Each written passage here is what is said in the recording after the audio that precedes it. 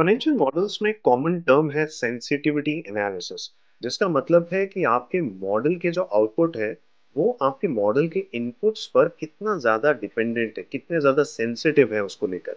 So as you can see here, हमने जो company की शेयर की वैल्यू निकाली है that is dependent upon some assumptions like exit multiple that have been considered या discount rate that has been considered.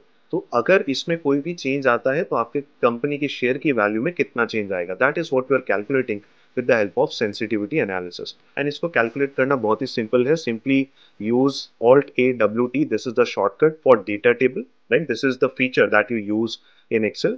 And यहाँ पर बस आपको रो एंड कॉलम में जो इनपुट्स है उनको स्पेसिफाई करना है। रो में हमने एग्जैक्ट मल्टीपल को लिया है तो बस वो यहाँ स्पेसिफाई करेंगे, एंड आपने कॉलम में क्या लिया है that was the discount rate. बस इन दोनों को सिलेक्ट कीजिए, ओके प्रेस कीजिए, and then you will get the result.